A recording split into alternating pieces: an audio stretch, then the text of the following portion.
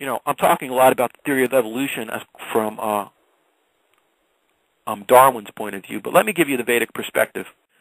So, over the course of time, Brahma, he has the seedling forms of all the different living entities within him and within the lotus flower and the lotus stem that are coming from Garbhodakshaya Vishnu. Brahma creates by his mind. He's able to create actual physical living entities through meditation, and it doesn't require any sexual act. So, using his mental powers, he creates Swayambhuva Manu and his wife, and they actually took up residence on planet Earth. And from them, they generated all types of plants and animals. And this was approximately, if we go by the Vedic time scale, tracing out all the different Manus, this was approximately 2 billion years ago.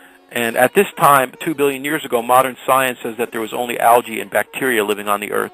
But the Vedic perspective is in direct opposition to that Brahma was creating. He had already created different types of plants and animals, and then the Manus were created in order to progenerate the different types of men.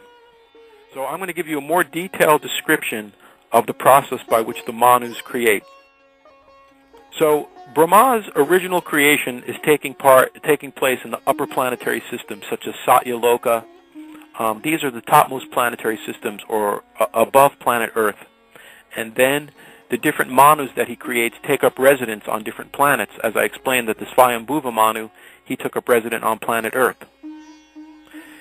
The different Manus have to create repeatedly, because at the end of their lives there's devastation that takes place by the encroachment of the causal ocean. And this causal ocean rises, becomes agitated, and there is a devastation that takes place, as we see in the natural cycles of planet Earth, that there's creation and devastation. Each Manu then takes over the process of creation again. So we are now in the 7th Manu period of Vivasvat Manu, and this is the 28th millennium of his 71 or 72 millenniums that he will rule for. We're in the 28th millennium of... So the description that I'm going to give is the 6th Manu, the one previous to this that's given in the Vedic perspective in the Bhagavatam, of Chakshusha Manu. And this is a detailed explanation of the origin of species according to the Vedic perspective. So after the devastation of the previous era, there were no human beings on Earth, but there were some vegetation. There were some trees, some creepers like that. In order to avoid the devastation, some great yogis called the Prachetas, who were the sons of King Prachini Barisat, they were within the ocean, which this may have some connection to some theories in Atlantis, but we can discuss that and explore that in further shows. But the Prachetas were, because of their great meditation and yogic powers, were able to remain within the water of planet Earth and not be affected by the devastation. And at a certain point, after the floods receded, which in every ancient knowledge wisdom system, whether it be American Indian or Vedic or Egyptian or Mesopotamian, that there is all an account of a great flood. But the Prachetas come out after the flood, after being safe within the, but due to their meditational powers within the oceans, and they see that the entire Earth is covered with dense forest and dense trees, and they start to, in order to make some residences, they start to, with their yogic powers, create fires that burn down the trees so that they're clearing the land for future agriculture, etc. But they get a little bit carried away, so Brahma and Soma, who is the moon god, induce them to stop, that they've cleared enough land, and that actually there's an important living entity within some of the forest that they may harm if they continue burning away all the forests of the earth. Okay, so they find this young girl that is living within the forest called Maricha. She's the daughter of an Aspara, or a heavenly being that's been left on planet Earth to be, she's being taken care of by the different presiding deities of the earth. There's presiding deities of the trees, of the water, of the air. The Vedic perspective points out that there is life and that there is a personality behind everything that we see, including the clouds, the trees, the water. So this daughter of the Aspara was living within the forests of the earth, being tended to by the predominating deities of the earth. And even Mother Earth herself has a personal form. She was given to the Prachetas to be their wife. And from her and the mating of the Prachetas come the incarnation of Prajapati Daksha. Prajapati means progenitor of mankind. He was in a previous incarnation, he was the direct son of Brahma, but due to some offenses that he created to Lord Shiva, he became embroiled and entangled in a very difficult situation. But this is the incarnation of that same personality, Daksha. Daksha is the Prajapati, or the primary creator of the different living entities for this generation that we're talking in the 6th Manu period. First, Daksha tried to create by using just his mind, as Lord Brahma does, but he was not equal to that task, and found that his creations were not quite right, and that things weren't going very well with creating with just the mind. So he went to the Vindhya mountain range and executed difficult austerities for a very long time. One of the austerities that he was performing is that he recited the Hamsa-Guhya prayers to Lord Vishnu.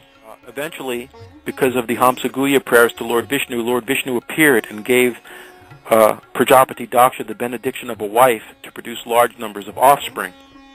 He first produced with his wife 10,000 Hari Ashvas, who the great sage Narada, who was able to travel throughout all the universes, whether they be material or spiritual, he came and converted the 10,000 Hari Ashvas to be celibate monks, which was really upsetting to Prajapati Daksha, because the idea of having so many children to 10,000 Haryashvas was that they would become family men and then start to create. So after Narada converted the 10,000 Haryashvas, then he produced 1,000 other sons, the Sapulastas, and Narada came again and converted them to not progenerate with the different forms of life, that they would also be converted to be celibate monks and to concentrate on spiritual realization. Daksha is really upset at this point, and he decides to produce daughters. He thought that Narada will not interfere with the daughters. Of course, that led to Daksha cursing Narada, that Narada could not remain in any place for more than 3 days. But actually, Narada enjoyed that curse because he enjoyed traveling and spreading transcendental knowledge to all the different regions of the material universe. He took the curse to actually be a benediction that he would be able to travel. So the question may be, well, if you're just producing sons or daughters, well, who are you going to mate with? Well, the devastation that takes place at the end of a Manu only occurs up to the earthly planet, the flood. So the demigods of the higher regions of the heavenly planets and the upper planetary systems are still existing. So those are the mates for either the sons or daughters of Daksha. So here we have Maricha is also the daughter of Asparas, who are from upper planetary systems, so in that sense considered to be extraterrestrial in today's modern lingo. We have Daksha, and now the daughters of Daksha are going to be mating with the different demigods who also can be considered extraterrestrial. So, you know, a lot of people are going back to the Mesopotamian and all this, and the Sumerian, and it always comes out that, you know, through Zacharias Sitchin and so many people, that human DNA has been manipulated to be a slave race and all this. But actually, that's misinformation. That mostly when the influence of the extraterrestrials are through demigods, and that this is how the human race is actually created, through this type of interaction. And it's not always some horrible thing where people are being enslaved and blah, blah, blah. Actually, many times it's actually, you know, this is for the benefit of mankind. This is the creation of mankind. We would not exist without the different influences of the different extraterrestrials or demigods or asparas, etc., who are actually they are the progenitors of mankind. And again, that the different offspring from the daughters in the mating of the demigods, they become elemental forces, or the deities behind the elemental forces, such as clouds, time, even there are different presiding deities that are in charge of the different cities, as we used to see in the past in Europe, that each city had a patron saint that was in charge of the different cities. And so this is the idea that the unification of the daughters of Daksha and the demigods produce different powerful living entities that are presiding deities behind all the elemental forces that we see, whether they be clouds or rivers or trees. So everything in the Vedic perspective is personal. daughters of Daksha who mate with the different demigods, they give birth to different types of living entities, including birds, beasts, vegetation, angels, rakshasas, who are demons. There is actually in the Vedic literature a list of the species who were born from the wombs of the daughters of Daksha. So there's not only do they give birth to different types of men and mankind and women, but also they give birth to birds, beasts. So one may question, well, how is this possible? How can these living entities give birth to so many different types of species? So the answer is that the children are not ordinary children, that they can, and the demigods themselves are not ordinary. They're from the upper planetary systems.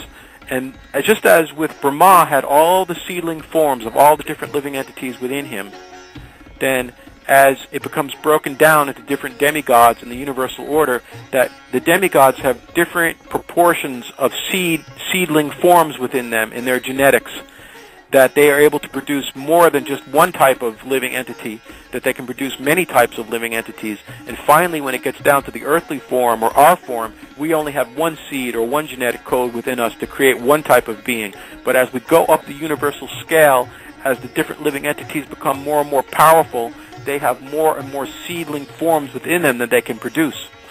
These personalities who have the bloodlines of the demigods and are great personalities, the progenitors of mankind, that not only do they have the different seedling forms within them, but that they can take different types of forms.